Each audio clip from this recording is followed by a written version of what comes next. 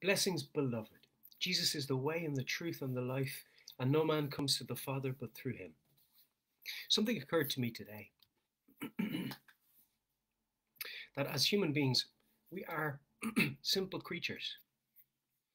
That is in no way to diminish the creative marvels of God. It is to say, however, that there are creatures with greater dispensations of enablements than we, that by nature have more understandings, more appreciations. And we're at a disadvantage being born into this world in that those who have a greater dispensation, a relatively greater dispensation of enablements than human beings, use that advantage to further disadvantage human beings, such that it is perceived that those who have somewhat of an increase in enablements are those that one should go to be brought up in understanding, to be brought up in the world, to be elevated and escalated to something that is impressive to others.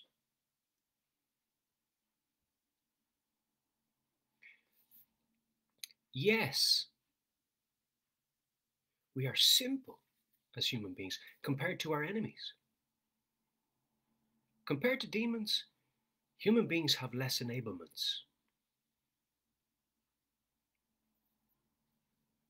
Even when the demons had physical bodies, because they were part angel, they had a greater dispensation of enablements. But no amount of enablements can make up for chaos in the parts. No amount. That's true for demons, that's true for human beings. That's true. It's true for fallen angels, it's true.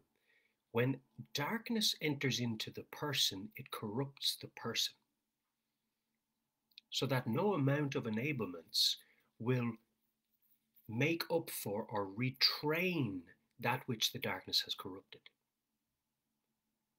No amount of faculty, no amount of an ability to assess what has occurred in the defiling of the person can actually lead to the repair and reinstating of that person in perfection.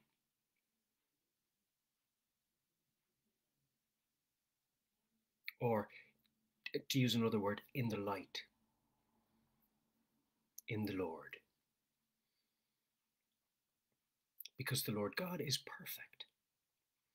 You see, what Satan said to human beings was, I'm paraphrasing now, was that it wouldn't truly kill them, as God had said it would, to partake of the tree of knowledge and good and evil, specifically the fruit of the tree of the knowledge of good and evil. The knowledge of good and evil.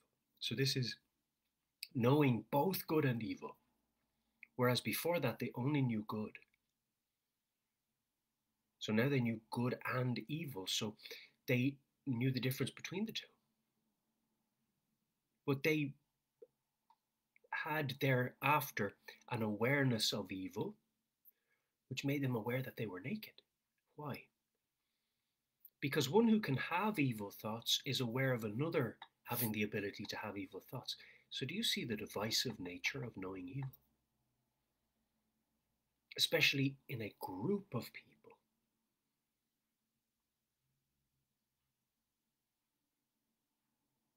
Because now people are saying, what, are they trying to trick me? They can see I'm naked. What do they think about my naked body? What if they're thinking negative things? What if they're thinking perverted things? What are they thinking? And now this awareness of evil makes that person self-conscious of the fact that they're naked.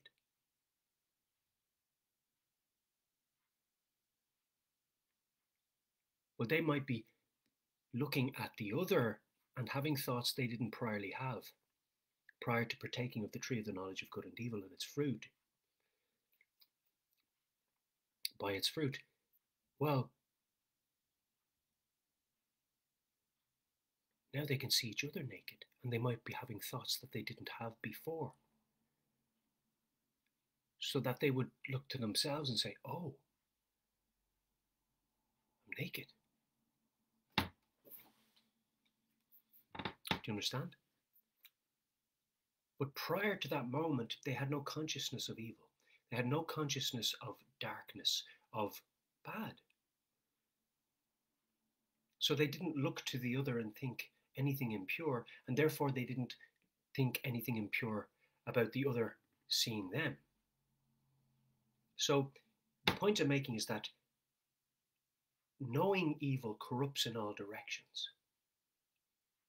It's a divisive force. And the enemy, your enemy, the enemy of your soul, Satan, knows this.